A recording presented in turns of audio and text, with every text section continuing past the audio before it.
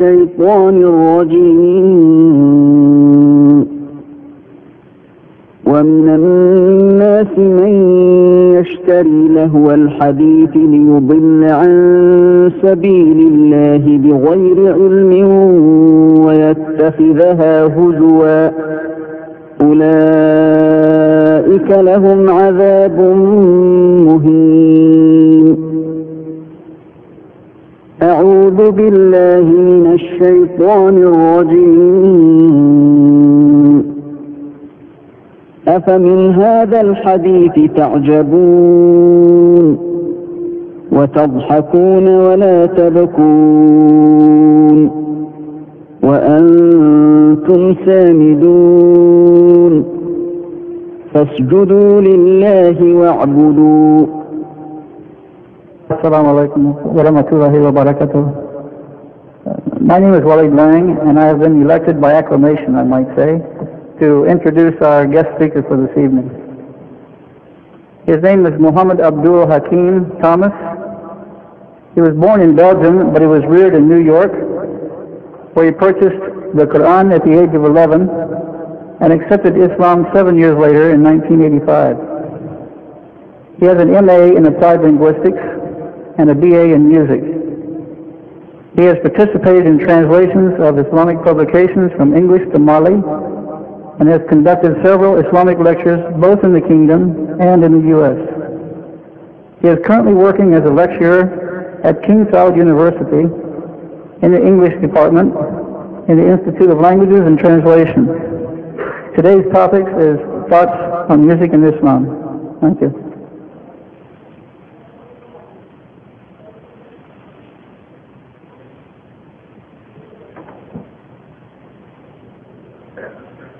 Assalamu alaikum wa rahmatullah.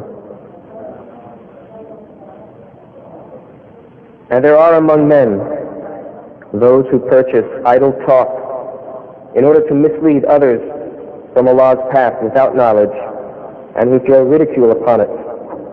For such there will be a humiliating punishment.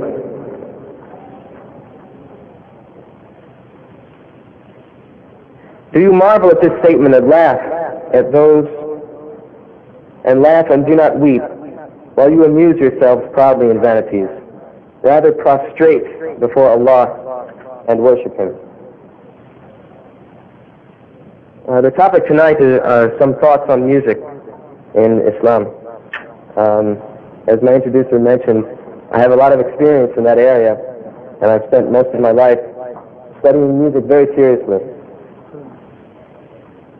I want to begin by saying that music is, of course, everywhere. It's something that's part of being human.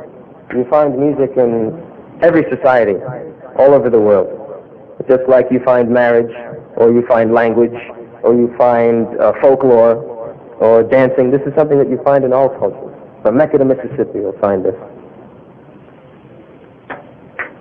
Music surrounds us everywhere, wherever we go. If we're on a bus, if we're on a train, walking around, television, of course, film. We find music is just everywhere.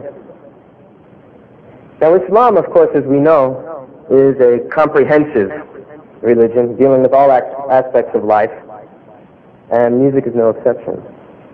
Islam does talk about music and teaches us about music, just as it teaches us about marriage and folklore and the other things that I mentioned earlier, things that are part of being human. Islam is not silent about music, although some people say so. We find that there is some controversy, actually, among Muslims concerning music, and I can say from the outset that I'm not here to settle every controversy, simply because I'm not qualified to do so. However, I hope, inshallah, that I am qualified to give you nasiha as a Muslim and as someone who has a little bit of experience in these matters. So, inshallah, tonight I hope we can take a look at music in light of our religion, in light of Islam, and in light of some experience, both personal experience and experience of those in our society.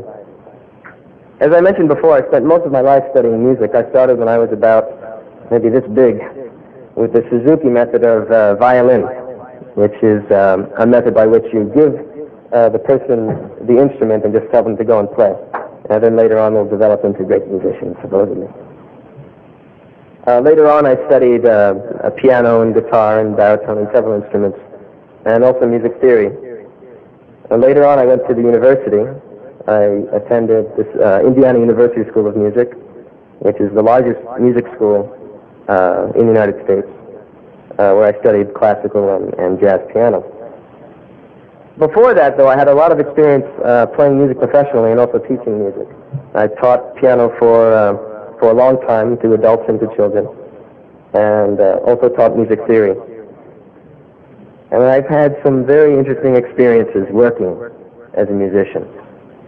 Now we find in the West, as well as in the East, that many times the people who are involved in music tend to have a certain character. We find, for example, that people who are very, very serious about music sometimes tend to get a little bit arrogant about it. We find, for example, classical musicians will practice 8 hours a day, and they're very, very serious about it. So serious that they feel that people who don't do that are not real musicians, and they should not waste their time being around such people. We find also, a lot of the time, among musicians, we find things like drug abuse and other corruption. We find this also among people who are involved in other arts. A lot of the time artists feel that they are a segment of society that do not need to follow the same rules as the rest of the society, that they are somehow special, and that they are on the cutting edge of the way the world should be. And they will reject the norms of the society, such as religion, for example, and such as other conventions. I found in my experience that drugs particularly was a very, very, very large part of the music scene, not only with rock music and jazz music, but even with classical music. People become involved in drug abuse. We know, of course, that music is so powerful, and it affects emotions to such an extent that it can be, in fact, a substitution for spirituality. People become so involved in music, it becomes like a religion almost. And they have a spiritual experience brought about by both listening to music and or playing the music. One of my experiences I had when I was a teenager, I was playing in a rock band, and we were hired to play at one particular club for a child's confirmation. A confirmation is something that's done in the Catholic Church, in which a young man or young woman, young man in this case, is confirmed as a Catholic. From this point on, he is considered an adult Catholic. And so we went to play the music at this confirmation, and the father of the child came to us, and he came to me in particular and said, "Listen, if you guys want to do anything, just go ahead and do it. If you want to do anything beforehand, go ahead." So we said, well, we thought it sounded kind of strange, and we said, yeah, okay. And then later he came back again, because he thought that maybe we didn't understand him. And he said, "Remember, I'm saying you can do anything you want beforehand, so that you'll play the music very well." And we said, okay. Finally he said, "Look, if you want to go and smoke some marijuana or take some other drugs, just go ahead and do it." Because his feeling was that if we were high and if we were under the influence of these drugs, that we would play very, very well. So we happened to have some drugs with us at the time, and he invited us to his van. He had a van there, and he said, "Just stay in here for a little while and do whatever you want." So naturally we did what he asked, and we came back with our minds not really with us. And when we got back, we started playing the music, and at least we thought it was good. And we found that we had a tremendous effect on the people that were there, that they were ready to do anything that we told them to do. The lead singer, for example, told all these people, there was a large display at the area. He says, just take part of it and break it. Take one balloon and pop it. And the whole place was destroyed in a matter of seconds. It was incredible. So not only were we not quite with our senses, but the rest of the people there were not with their senses at all. Now, of course, there are two things operating here, both the drugs and the music, but they came together, and we find that oftentimes they come together. Later on, of course, we found out that the club were very angry at us for causing all this damage, and the boy's mother was very angry at us, even though the father was the one who wanted us to get so high in the first place. That's just one of many, many experiences. Oftentimes we found that when we were using drugs and playing the music, we thought we were just playing the best music that ever happened in the whole world. We'd be playing and say, wow, this is great. And then the next day, when we were no longer under the influence of the drug, we would listen to the tapes and say, wow, that's terrible. How did that ever happen? But of course, that was the effect of the drug. Now, I'd like to take a look now at some of the major music personalities in the world, particularly in the West. Of course, if I talk about rock and roll, everybody knows that these people are often involved in such activities. You find some music singers, for example, use so much drugs that they die of it. I can think of another one in particular who would have so much sex when he was out doing his concerts that he actually took out paternity insurance, so that in case a woman were to sue him and say, hey, I'm carrying your child, he'd say, hey, no problem, I have insurance. So there's nothing to worry about. This is true. For example, we find in America the personality of Elvis. Elvis is a singer who became so popular that he was almost worshipped. And I've heard one woman in particular talk about believing in Elvis after he had died. Some people, of course, claim that he never died. People collect relics of Elvis, just like they might try to collect a relic of Jesus Christ. This is a piece of the cross on which Jesus was crucified. They'll say, this is a piece of tile from the floor of Elvis's bathroom. This is true. This is a piece of Elvis's hair. And they will have auctions in which they sell these things for hundreds and hundreds of dollars, even thousands of dollars. A photograph I once saw of Elvis with his signature on got $500 easily from someone who wanted a piece of that. We find the much celebrated Beatles, for example, were drug addicts. John Lennon was a heroin addict, and although he's often remembered for talking about giving peace a chance, he was really into giving a peace a chance, P-I-E-C-E, and a piece of some sort of drug. And there are many, many others who found a similar fate. In the field of jazz music is an Afro-American art that came about in the 20th century. We find that just about all of the major figures were deeply involved in drugs and other corruptions. Jelly Roll Morton, he was the first great composer of jazz music. And he was a pimp. A pimp is somebody who sells a woman as a prostitute. This is his profession. He did music on the side. He was a hustler. He cheated people out of their money. And he was extraordinarily arrogant about his music. He claimed to have invented jazz on such and such a date and thought that nobody else was any good. And he is the father of jazz composition. Duke Ellington and Dizzy Gillespie, they were involved in the big band era, in which they would play music and people would dance, men and women dancing together, just going crazy. Charlie Parker is another one who is celebrated as probably one of the greatest musical geniuses of jazz ever. And he died a heroin addict. Although he was considered a genius, he spent a lot of his time lying down in the gutter in the street and died like that.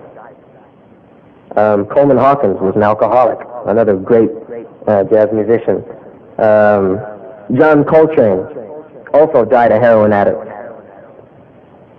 And of course Miles Davis, who died recently, he survived his drug addiction days, but died recently after many years. Now maybe you haven't heard these names before, but maybe some of you have, and you realize that these are the giant figures in jazz music, and they all ended up with that sort of end. In classical music, a lot of the time in the West we think of the classical composers as being such lofty figures, very disciplined, very intelligent, geniuses. But we find that Mozart, for example, was an alcoholic, had all his girlfriends. He was sort of a party animal. He was also a Mason. He belonged to the Masonic cult, and was deeply involved in that, and even wrote one opera involving the Muslim world, and Turkey in particular. We find that Beethoven, who again is celebrated as probably one of the greatest composers ever, was really a sort of a crazy man. He used to urinate out of his window anytime he felt like it. His house was a complete mess. He would yell, and he was very grouchy all the time, and people couldn't get along with him. Interestingly, he became deaf towards the end of his life, couldn't hear anything, and at that time composed what's considered a very great piece of music. Mendelssohn, for example, was a Jewish composer, and he was hated by another composer of his time named Wagner, Wagner was sort of a pre-Nazi. He hated Jews, and therefore he hated Mendelssohn, and he was so arrogant he felt that he was just God's gift to the world because he knew how to write opera. His operas would go on for hours and hours and hours. Schumann, also another great composer, he lost his mind completely and ended up in an insane asylum. And of course there was Schoenberg, who was a 20th century composer. He was so arrogant that he told the world that he had just created a new system of musical notation and composition to ensure German superiority in music for the next century. Ironically, he was thrown out of Germany because he was a Jew, and he was thrown out by the Nazis. So we find that all these great people in music actually had very strange lifestyles, often involving self-destructive behavior. I want to emphasize also that in the East, perhaps you have music may be looked upon as something that maybe a silly person does, but in the West it is taken with extreme seriousness. I remember when I was in music school, we found people, they practiced all the time, just constantly practicing, trying to make their art perfect, and the music just simply becomes an end unto itself. So if we look at the professions of music, we find that it's usually associated with things like, as I mentioned, alcohol and drugs. It's often associated with mixed dancing, meaning dancing between men and women. It's often associated with religion. And of course, there's not music in the Islamic tradition as far as worship goes, if we ignore some Sufi things. Therefore, it's usually Christian. And also parlor music, in which people like to sit around and have a little drink and pretend that they're very sophisticated while they listen to a musician. So we find that this sort of profession in itself is very, very, very questionable for someone who's a Muslim. A Muslim is someone who's supposed to stay away from drugs, stay away from alcohol, stay away from self-destructive behavior in general. So we find that before we've even looked at any hadith or anything from the Sunnah, we find that the lifestyle of the musician is very, very, very questionable indeed.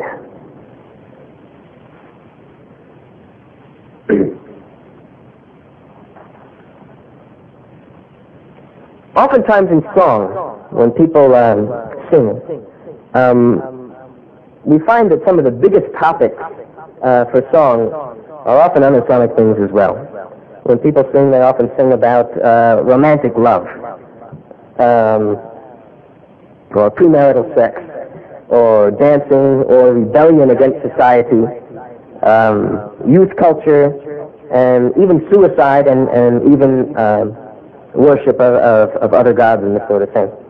An extreme example in the West might be this heavy metal music, which often includes satanic songs and groups. One in particular is called Merciful Fate. This is the name of a band from Scandinavia. And they were Satanists. They just came out and said, yes, we worship Satan. Satan is the one that we love. And one song is quoted, it ends with the statement, "My sweet Satan," meaning Shaitan. "My sweet Satan, you are the one." And they openly worship Satan. In my area, in New York, there was one young man about 13 who was murdered in a satanic ritual involving this kind of music. His eyes were gouged out of his head before he was murdered. There have also been several suicides associated with this kind of music. Two suicides in particular also happened in the Midwest in the United States. Two young men were listening to a Judas Priest album. That's the name of one of these groups. And they just became so high with the music that they just decided that they should kill themselves. And they took their shotguns. People in the country often have shotguns. And they went out of the house, and the first one took it, shot himself in the head, and killed himself on the spot. Now the second young man, he felt maybe he shouldn't do it. But now he felt committed because his son, and his friend had just killed himself. So he thought that he'd better do it too. And he started reciting what he had heard, or what he thought he heard in the music.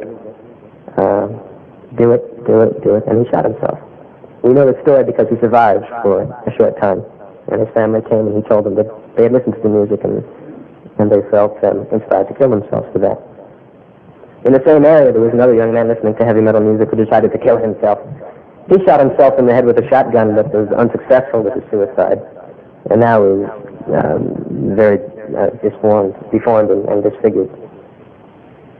The first case that I mentioned was so shocking to people that they decided to try to legislate heavy metal music and music in general, to try to get people to say, well, look, maybe we shouldn't listen to this music. Something's wrong here.